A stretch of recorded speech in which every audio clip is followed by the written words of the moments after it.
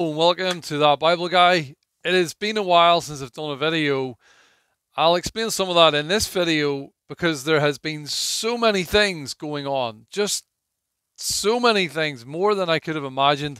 My first 2 months in the ministry, leading the church here in Belfast, and also then being at the World Discipleship Conference in Orlando. And in between that, a holiday a week away with my family, a time over speaking in Glasgow church. Lots of stuff going on. So what I want to do today, and probably for the next 10 videos anyway, is to look at lessons from the World Discipleship Summit, but also maybe just the ministry time that I've had so far. Predominantly lessons from the World Discipleship Summit. And today specifically, it's all about when things go wrong, or when everything goes wrong. Maybe that's a bit dramatic, that title, but when things go wrong is probably more accurate. When things go wrong, that's what I want to address, and that's partly why there's been a little bit of a gap here in terms of putting videos out. But that's what we'll look at today. Lessons from the World Discipleship Summit. When things go wrong, it's going to happen, isn't it? To every one of us, things are going to go wrong. And it's how we respond to them that defines us and defines who we are. It's almost the way we're seen by others more than we realize, I think. And it really does shape the type of person we become. How do we respond when things go wrong? Well, for me personally, there's a few things to share about leading up to the World Discipleship Summit and an incredibly difficult first month in the ministry.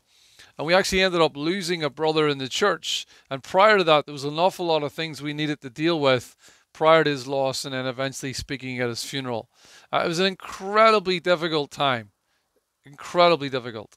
And many other lessons could come from that. But that was tough. And there was moments when I thought, God, what are you doing here? Why in my first month would I be dealing with all this? How can I focus on my calling and my mission and all these other things if I'm dealing with this? Then I go to the World Discipleship Summit, and I just want to share these thoughts for a moment about things that happened on my way to Orlando. So on my way to Orlando, I set up my American Airlines flight, 3 flights, Belfast to Heathrow, Heathrow to Philadelphia, Philadelphia to Orlando. I go to Belfast Airport nice and early, huge queue in the airport for an Aer Lingus flight to Heathrow, but I go to get my flight to Heathrow and it no longer exists. I had no email to notify me of this. I had no direction from anyone. They just hadn't heard of this flight anymore. And there was no way over. I was going to miss my connecting flights. There was no alternative. British Airways, they were not running an airplane.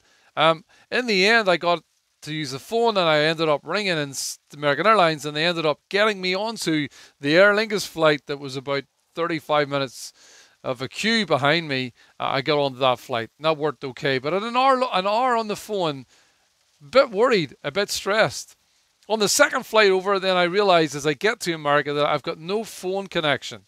I can't get onto the Wi-Fi. I can't check into my hotel. I can't phone anyone, and I've got very little battery left, and I haven't brought anything to charge my phone. In terms of the change in American the plugs and so on, so I realize at this point this is pretty tough. However, I get into my hotel, and the first night we arrive, I got there 11 o'clock at night. I hadn't slept for 24 hours so far. And as I lie down in the bed, I realized that there's lots of sounds and movements in the room. I looked down and I realized that the floor is covered in cockroaches.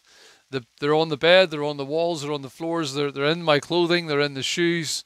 People love this story since I came back. And I'm like, I can't sleep here. I go to get it sorted, and then the police are involved downstairs in another altercation, a different situation, so I can't even get my situation resolved. And I decide I need to stay awake tonight and all of the next day tomorrow to try and find another hotel, which I did, which was all okay. But the reason I share this today is, how do we respond when things go wrong? How could I respond when things go wrong? I felt a tremendous battle with why are you allowing this, God?